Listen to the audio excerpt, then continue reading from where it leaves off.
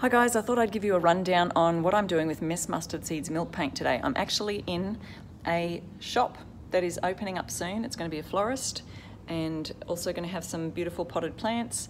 But the manager of the store would like me to paint their front counters where they have some pressed metal tin. So I thought that I'd have to scuff sand the metal, the tin, for the milk paint to be able to stick, but apparently not, because I've tested it out on this little piece down here and I'll show you that. So here's the pressed metal, and that's what it looked like, the tin, the shiny surface beforehand, and the sort of the look that we're going for is this milk painted look here. So I've done a bit of experimenting with different backgrounds, so I'll show you what I've done so far. So here's the front counter, and it's painted. You can see it's obviously one coat of Miss Mustard Seeds milk paint in a custom shade of grey, blacky, browny grey, for want of a better word.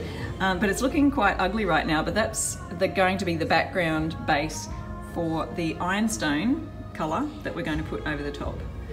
So I've mixed up Miss Mustard Seeds milk paint in the colour Ironstone right here, and I'm actually going to be using a little bit of Miss Mustard Seeds furniture wax, clear wax, to just create a bit of a resist in between that and the top coat. Just dabbed a little bit on this cloth, and what I'm doing is just following the lines here, which is the parts that we want to resist the paint. So I'm just following along a little bit of the lines and just sort of, I'm not really being, real careful about where I put the wax, because it's just going to be a bit of random distressing.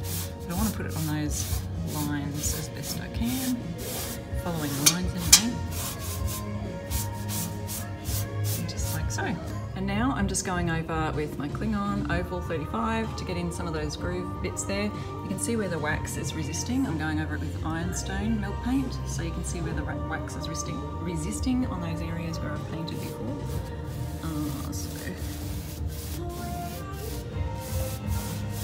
There we go.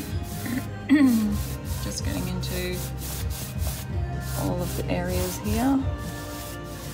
And we want a distressed, chippy look. But because the milk paint is sticking quite well, we're not going to get a lot of chipping, so we have to kind of force that with the wax. Now, before the paint dries really well, I want to get these little bits here where the wax is and just kind of brush away with just a cloth to create this lovely chippy look.